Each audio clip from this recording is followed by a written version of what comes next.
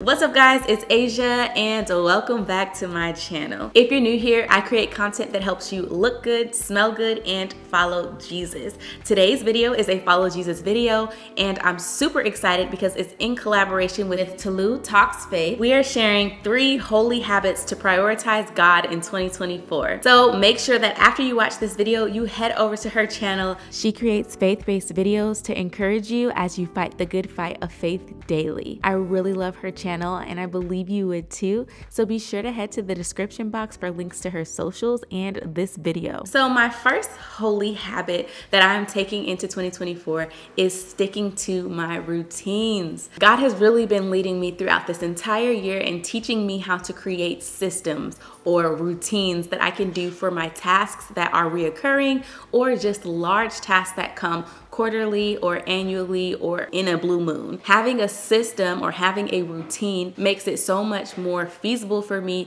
to do the things that I need to do. It keeps my mental load low and thus makes it really easy for me to love people better because whenever I'm overwhelmed and stressed, I can be mean. So having routines and having things set in place for success has been an ultimate game changer for me. The biggest shift in me creating methods for tackling my responsibilities and needs is that I was able to create space to then take care of myself. That gives me space to then have more freedom to think or to do things with my family. I truly prioritize quality time with my girls, and in having a system that helps me to do dinner efficiently, it honestly created more time at the end of the day for my family just to spend quality time together. I have 4 main types of systems. This includes home management, business systems, family needs, and self-care. If any of these are interesting to you and you would like more details to know how I came up with my system and all the things, let me know in the comment box and I will be more than happy to record it for you guys. Prep or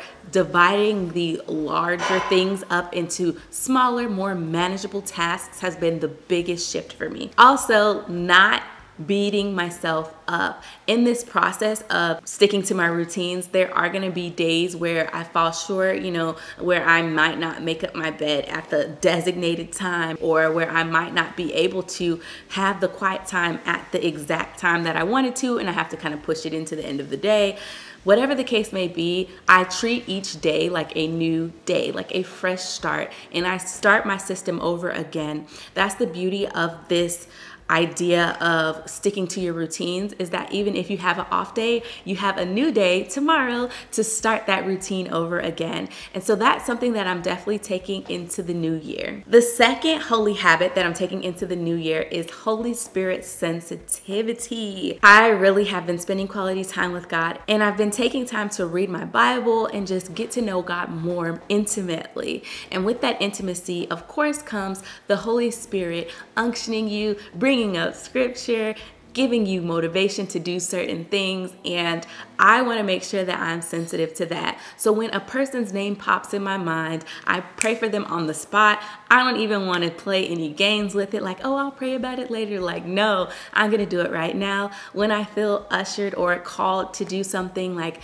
it might be the smallest of things. Like for an example, when I was going to Atlanta for Thanksgiving, I was packing up my bag and I felt the Holy Spirit leading me to take out this pink jumpsuit that I had in there.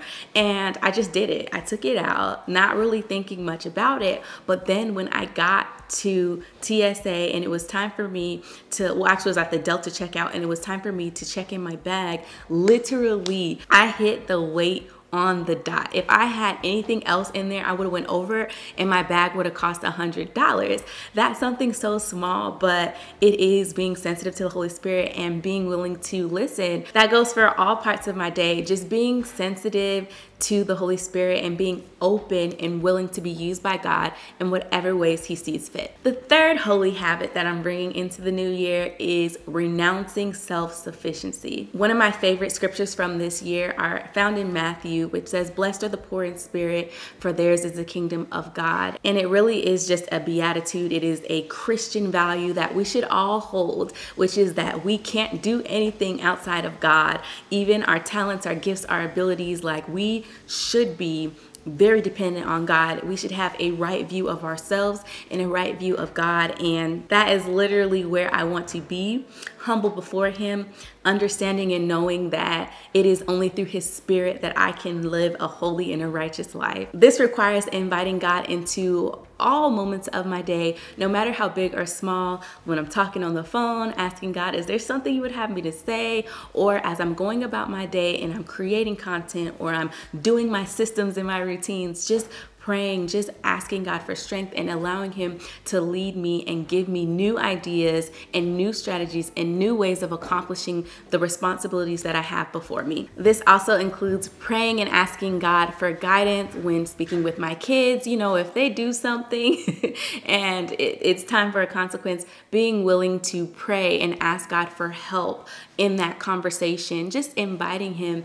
into all aspects when I'm having difficulties, or even in moments where I don't know what decision to make, or I think that I do. Just asking the Holy Spirit for help, asking God to give me all that I need is something that I'm not gonna stop doing. Another big part of renouncing the self-sufficiency is seeking God daily, which of course is a system, it is a routine, but it also is a need. And like knowing that whenever I face anything new, like anxiety or worry or a surprise that I wasn't intending or desiring to have, I can pray on the spot. I can really take Philippians 4 and pray with thanksgiving, letting my requests be made known unto God, and allow his peace to guard my heart and mind in Christ Jesus. That is something that I really want to be disciplined in doing, just keeping a right mind and knowing that I need God always, and more than that, in the moments of need, being willing to humble myself and pray in that moment. And also in seeking God daily, I don't overcomplicate things. Sometimes I just listen to the Bible, and that has been one of the most easy ways to incorporate just opportunity and space to hear from God, just to allow the word of God to fill the atmosphere. And sometimes you can catch glimpses of really cool words and revelations just in your everyday tasks. I also throw on podcasts that I love or shows that I really love that are God glorifying, like Better Together. That is one of my favorite ones. So while I'm filming a hair tutorial, or while I'm editing, or while I'm doing some of my tasks that don't really require as much of my thinking, I will play one of those episodes or listen to the Bible. So worship music is in there too, but you know, just ideas. I also have weekly business meetings with God because I really want to be dependent on him when it comes to my business, and dependent on him in all aspects of my life.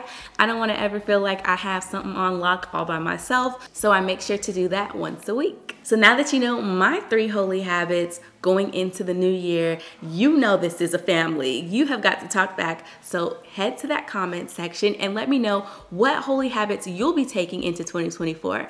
And make sure that you head over to Tolu Talks Faith channel, so that way you can see her 3 holy habits that she's taking into the new year to prioritize God. Make sure you subscribe for more content that helps you look good, smell good, and follow Jesus. And I'll catch you loves in my next video. Bye guys.